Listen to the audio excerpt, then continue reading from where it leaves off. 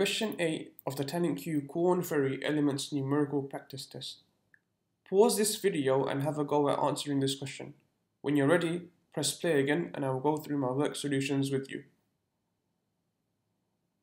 I hope you've had a go.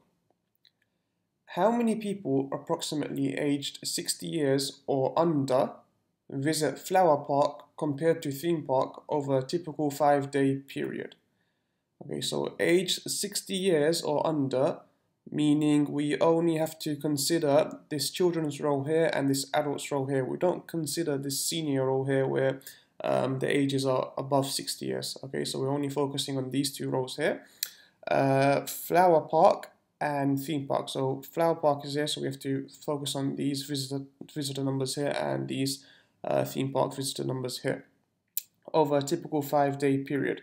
This is important because we need to notice straight away that this table here is the average daily visitors to Magical Attractions main site. So these are the average daily visitor figures.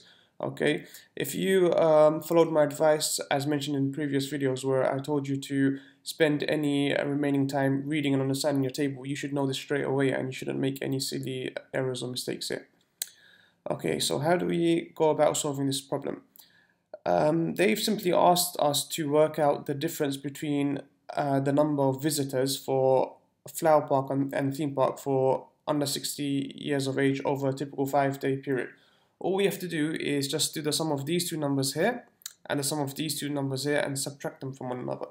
So I've done that here. 3,250 plus 2,850, subtract 1,550 plus 3,100, and that gives us a difference in daily visitors of 1,450.